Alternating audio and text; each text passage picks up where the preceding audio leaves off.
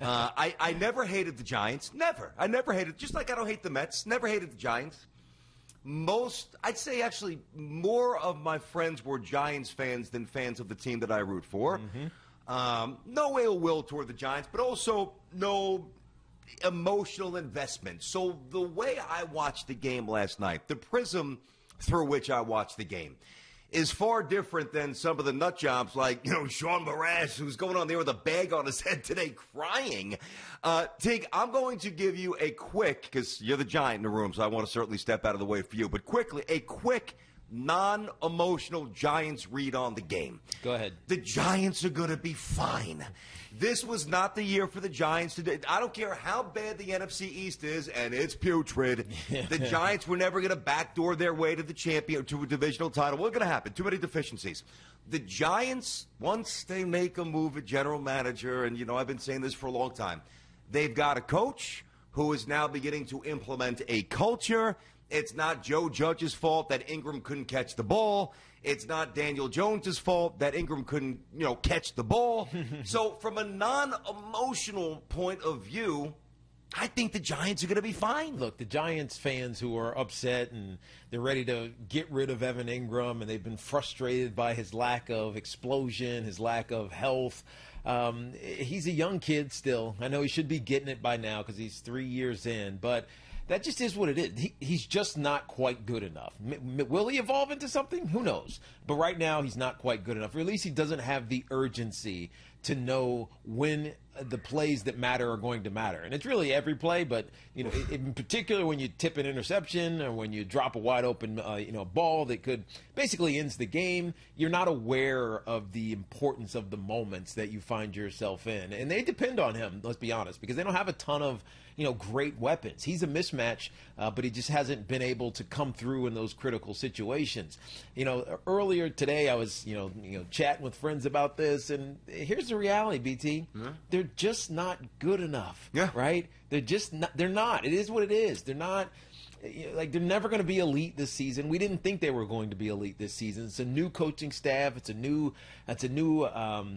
system. There's a lot of young players, and so I hear the Giants fans and they start screaming and yelling. They're supposed to be good, but they're not going to be good, at least not right now. Take, when you generate collectively, as the Giants have over the past 3 seasons prior to this one, the absolute worst record in the NFL, it's a little more than, maybe this coach is kind of swimming a bit. Maybe the GM had a singular rough draft. It's all encompassing. You don't have a lot of talent. You don't have the right coach. You don't have the right passion. You might not have the right IQ. And you add it all up, and you come up with the fewest amount of wins encompassing a 3-year window, which is what the Giants have before this year. So it takes a long time.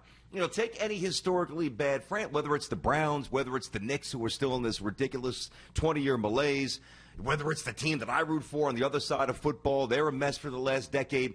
You don't just come in, click a button, and say, okay, this is how it's going to be done, and then that's how it goes. It's a process. You've got to see who can I cut through that maybe didn't flourish in the previous regime, but I see a redeemable, salvageable quality. I'm going to keep this young man. I think he can be an asset, or conversely, nope, doesn't have it, not locked in mentally, not tough enough physically, not smart enough, whatever it might be. This is a year of evaluation, certainly for Daniel Jones in year 2. Saquon Barkley ripped up his knee. Shepard's been banged up a lot. And I trust me, this is not to say, I'm not an excuse maker, especially for a team that I don't have any emotion invested in. I really, truly think that I view the Giants as objectively as I view the Jacksonville Jaguars. I really believe that. And, their path is very different from the team that won, because the team that won has a recent Super Bowl championship. Granted, they have a different quarterback, so that's an entirely different dynamic, who makes all sorts of mistakes, but then does these tantalizingly amazing things. His skill set is through the roof. Conversely, what do we make of the Eagles? They should have lost the game. They played terribly until the final 5 minutes. I'd be more discouraged if I was an Eagles fan than if I was a Giants fan, because think about this, BT. Until the last 6 minutes, they scored 10 points. Now I know the Giants' defense is good. I mean, you got to give credit where credit is due for the New York Giants. Their defense has been playing good football. Yes, they make some mistakes, and they made a bunch, in those last 6 minutes. But you could also chalk that up to just great plays by the Philadelphia Eagles, finding the right mismatches that made the difference in the game. But the Giants' defense is good, and so you give them credit. But at the same time, the Philadelphia Eagles and Carson Wentz, who's paid like he's a superstar, just hasn't been good, BT. No, he's thrown 3 more interceptions than he threw all season last year, and we're only 7 games in. And, I know that, technically they are in the driver's seat of the NFC East at 2-4-1, half a game ahead of the Cowboys, who haven't played yet, obviously. But, technically they're right where they want to be, but they're not. This team is smoke and mirrors with the Philadelphia Eagles. We know that against the better teams in the NFC and really in the NFL, they're going to lose those games. They're not going to have a young team that's not ready to win, just not quite good enough yet to give it away like the Giants did to them. So, I mean, the Eagles, and I look at them and I say, how can they get better? We know how the Giants can get better, right? It's some of those young players just making some plays, staying healthy. Your offensive line, which is, I mean, as maligned as it gets right now, with Andrew Thomas looking, really bad. Take. I do. Sound the alarm. You drafted the wrong guy. He drafted the wrong guy. He's still a rookie. I understand that. It's hard to... Wrong guy. It's hard after 7 games to say, yes, that's true, but God, it just feels like it's going that way. Yeah. By the way, T, I'm not saying that he can't morph into a serviceable player. I'm not burying him for good, but based on Becton and Wills, I mean, there's other guys that are. Yes. I mean, Andrew Thomas looks like a turnstile. He's getting destroyed every week. Yeah, I don't know if he's confused. I don't know if he's just that. I don't think he's athletically inferior. I mean, he played at Georgia. He doesn't look that quick, though. He doesn't. I thought he was quicker than this. I agree, BT. Now, maybe it's just that he's thinking too much because he was slated to be the right tackle. Correct. Right? And obviously, because Nate Solder opted out, he had to go over to left, and he's put in the hot seat, as a rookie. And interestingly, though, if you're going to be good, like think about the Dallas Cowboys and some of those guys that 3 or 4 years ago that were rookies and slated and jumped right in, they were fine. They were Pro Bowlers right away. Yep. You kind of know. Quentin Nelson. Yep. You kind of know, and right now we don't know. But my point is, the Giants have issues, and you know that they're young and they're going to get better, and you can see where they're going to improve. I don't see where the Eagles improve. You call on Deshaun Jackson. Deshaun Jackson's going to get healthy, and he's going to be a difference maker. Maybe for half a play. He's 33. Exactly. Yeah, he's not Deshaun Jackson that was a threat anytime he touched the ball 5 or 6 years ago. It's just not like, so where are they getting better? So as interesting as it sounds, because the Eagles won this game in heroic fashion and are atop the NFC East, I actually am more worried about the Eagles than I am about the Giants, which is crazy to say. I don't really disagree. I might have a solution, but because I don't think that Andrew Thomas's name will come up the rest of the show, I just wanted to give you this one stat before I get pretty much to join in with what you just said about the state of both the Giants and the Eagles. So let's see. Andrew Thomas played all 55 offensive snaps versus the Eagles after a benching last week. I'm reading this. Jordan, how do you say it? Renan? Is it Renan or Renan? Yeah, Renan. Yeah. Okay, it's Renan, right? Yeah. He tweeted this. So obviously late for a team meeting, blah, blah, blah. Finished with a 43.8 pass block win rate. Ooh. Now, the average fan's like, well, that doesn't sound good. But that means if you drop back 30 times, you're losing 15 of them. Well, true. Right, maybe like 16 of them. I was going to say a little more. But here's a little more perspective. So on the 43.8% pass block win rate, which is wretched, the league average for offensive tackles is somewhere in the 87% range. Wow. He was 43.8. Wow. Just to get that out there. Okay. Listen, that's horrendous. I'm not looking to bury the young man. I do believe that There are some similarities. You know, there's never a bad time for a little golf analogy. When you're working on something and you bring it through slow and you're thinking, I'm like, all right, I got to get my hands here. Got to get the leg. And then you hit the ground first before you hit the ball. Mm-hmm. You're not flowing. You're not playing. You're not doing what got you to this point. You're mentally mechanical. Mm-hmm. There could be something to that, going from the right side, going to the left side, being a rookie. But the disparity in play is so wide. I'd be very worried if I'm Giant fan that you may have drafted the wrong guy. Eagles, you know, Teak, this is going to sound outlandish, not a hot take. I'm not trying to generate. I mean, I really believe this should be on the table. Trade Carson Wentz at some point. Why not? I mean, why not? You just yourself said that everything around him, and I don't disagree, is not good. Yeah. So what's the quickest? You drafted a quarterback in round 2. You theoretically have somebody in place. Now it'll be a 4-year deal because you don't get that 5th-year option for a second rounder. But if you really don't think that you can make the rest of the roster, catch up to Carson Wentz while Carson Wentz is still in his absolute prime, maybe you do something that would seem unthinkable for some. That's interesting. I don't know. Never even crossed my mind that they would even. You're not going to win this way. They would think about it. I mean, you're not going to win this way. Look, they may make the playoffs this way simply because the division is so bad. But you're right. They're not winning this way. They're one and done. You know, maybe they go on a magical run. No way. But I just don't see it. They're beat up. Lane Johnson, I love the dude. He's a monster, super athlete, but he's so compromised physically right now. I feel bad for him. Yep. He's obviously their right tackle who just keeps going down.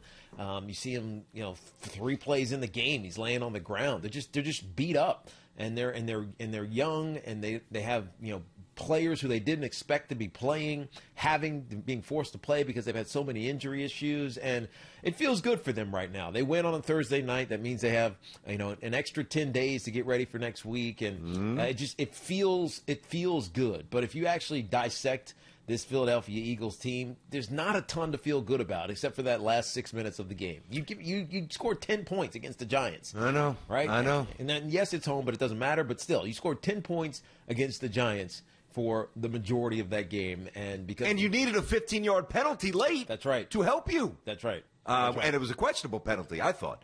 Teak, what do you think? That's all you can say, though. I mean, no, I know. He won the game. He played tough. I can't bury him because they won, but God, he just doesn't look like the same guy that we were 3 years ago saying was going to be an MVP. Teak, once he launched himself into the end zone in L.A., he hasn't been the same guy. That's right. Now, they haven't been the same team, to be fair. True. And I can't be convenient when I say, well, Sam Darnold's got nothing around him. That's why, there are situations in the NFL where it might not be the sexiest radio conversation, but you've got to incorporate what is absent around said player. You have to. Yeah. Whether it's a lack of vertical weapons, whether it's a lack of time to make the right read from your offensive line, whether it's a defense that, gets gashed and you're always playing from behind, whether it's inept coaches or 2 or 3 of all those things I threw out there. They're in a rough spot. I don't want to see him traded, and I don't mean for this deadline. You don't throw something like that, of that magnitude, so hastily together. This would be an off-season draft, if there's even a combine kind of a thing. What do you think, if they were amenable to this, psychologically, if they could wrap their minds around the prospects of trading him, what could you get for Carson Wentz? You probably get a second rounder. He's good. That's it? Yeah, that's it. You're not getting first rounder for him. I think you'd get a first rounder for Carson Wentz. I don't think so. Yeah, you would. You would. Coming off of previous seasons, maybe. But he seems like he's damaged right now. And so, and he should be, because it's not like the system has changed significantly since he got there. So I don't think anyone's going to give up a first rounder for Carson. I don't mean a top 10. I mean a team in the bottom of the draft. Yeah, but they wouldn't want him. They wouldn't need him. So why not? It's interesting with quarterbacks. Other positions you can integrate right in. You know it's going to be a fit. But when you're trading a good player, who has been a good player, and you're essentially saying he's going to be our leader. Yeah. There's something just off about it, because I'm trying to think of the precedent of that happening and it working, and there aren't very many. Not via trade. Yeah, that's what I mean. I know. There just aren't very many of them. No, that's true. But there's also more trade activity now than there's ever been. True. You have younger GMs who see the business differently. It's not 1990. No trade, can't trade. No trade. We can't do a trade. Mid-season trade. What is this? Baseball? Click. I see Guys that trading. I see that with other positions. No, at any time, and I think it works. Right? And Ngakwe, who was traded, with the Baltimore Ravens, as we talked about yesterday. That's a great trade for Baltimore. Yep. Right.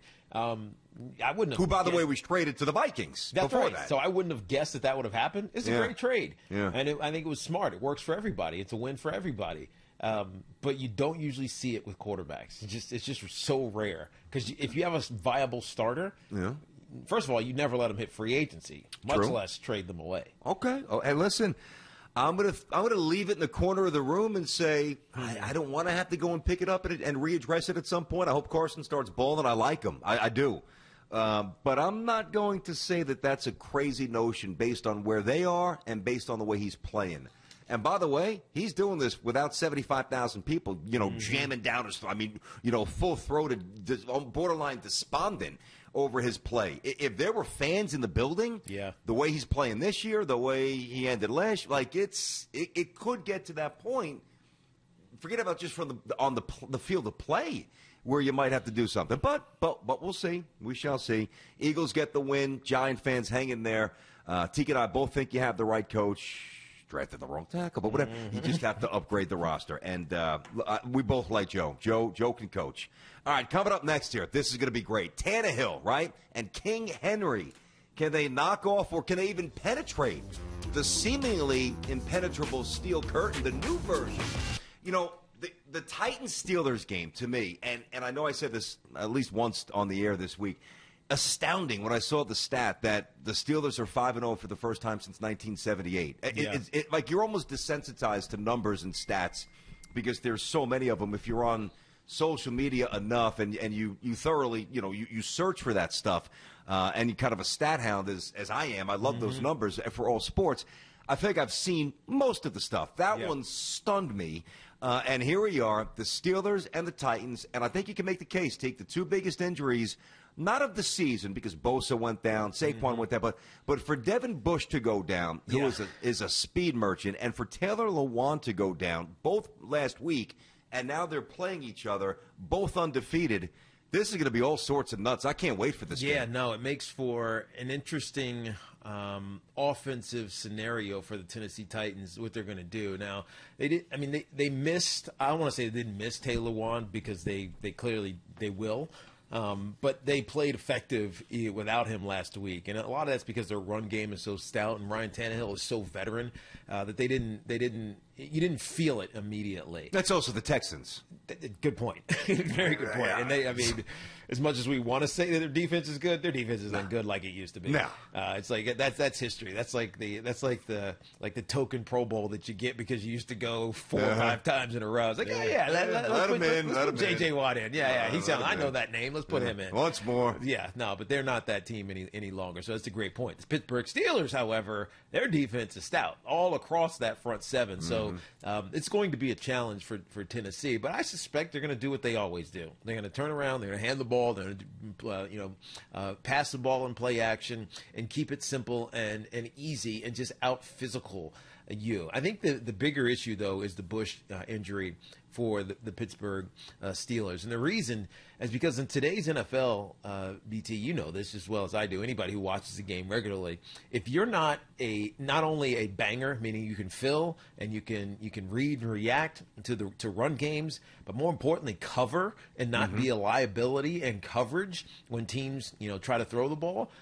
You are as valuable a player as there is on that second level, that linebacker level, and that's what Bush was for the Pittsburgh Steelers, and now they got to replace him. Now, could they be okay anyways because they're so deep and they're so good everywhere else? Maybe, but that's your quarterback, man. I was talking to Sean O'Hara the other day, and he made a great point. He said the middle linebacker, like that position, is like the offense's running back. or you know what I mean. He Yeah. mirrors everything. He's not, like the difference maker, like the defensive end or whoever, disrupts the pass, a quarterback. But he is like that anchor. And if you have a good one, like a really good one, like the Steelers do or did until he got hurt, it just makes everybody else's job easy. Just like if you have a good running back, like Derrick Henry on the Tennessee Titans side, it makes everybody else's job easier. And the Steelers are going to miss him a lot. Unless I'm a little bit too married to the moment here, kind of pushing this thing through, I don't see a more important game in terms of home field playoff consequence than perhaps the Steelers and the Ravens down the road. Yeah. Am I missing anything? No. I mean, yeah, that one will be because it's a division game. They have not. I got to look at the rest of the Chiefs' schedule too, but just True, this is a big one. But they haven't played yet, right? The Steelers and the Ravens. So I think the Steelers and the Ravens may be because they have to play each other twice. Mm-hmm. But I think you're right. But I think as far as our identification of who is that team that can challenge the Kansas City Chiefs in the AFC, this game is the one that you point absolutely to, right? I've got the Steelers going to the Super Bowl. You know that, of course. But I got them going. But think about the Tennessee Titans last year. I mean, they played the Chiefs, well, and and so at some point. They're going to, be hankering to best the champions. And so if the Tennessee Titans keep their momentum going, stay undefeated, beat the Pittsburgh Steelers, clearly the Chiefs will be in their sights, will be within their reach, so to speak, at least in our mind as we conceptualize this. And so, right now, this is the most important game on the schedule. There may be more important ones down the line, especially because you get closer to the postseason and the division becomes more and more important. But right now, this is the game to watch of the weekend. That's a huge one for CBS. I can't wait for it. Let's hammer this out in 30 seconds here.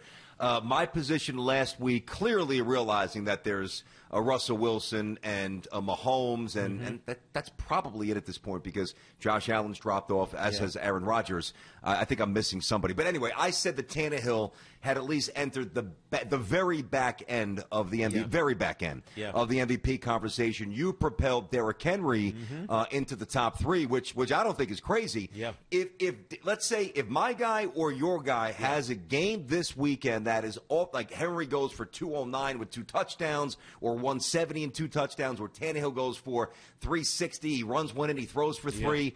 Can any of those could either of those two players jump to number 1? Yeah, no, I think Russell Wilson? Yeah, probably. Go ahead. And the reason is because of who they're playing. Because it would be against a viable, like a truly viable, great defense that the Steelers have. They're opportunistic. First of all, they're tough as hell. They're aggressive. They take advantage of your mistakes, as we saw last week against the Browns. So this defense is as good as there is in the National Football League right now. So yes, if Derrick Henry has his way with the Steelers, then Derrick Henry is only going to further our belief that he's the best running back in football right now. If Ryan Tannehill avoids, pressure, because there's going to be pressure. Bud Dupree's going to get there. TJ Watt's going to get there. Tuitt's going to get there. Right, these guys are going to be on top of Ryan Tannehill in the backfield. Now, if he finds ways to outsmart it, athletic it, and make throws down the field anyways, and throws for 3 touchdowns and 320 yards, as you were just mentioning, BT, our eyes are gonna keep popping open with Ryan Tannehill, just like they did last year when he started making all those great plays. And it felt like an anomaly. Like this can't be the Ryan Tannehill. This is Ryan Tannehill. You got to start believing in Ryan Tannehill because he's no joke right now. I agree. I mean, I do believe in him. Yeah.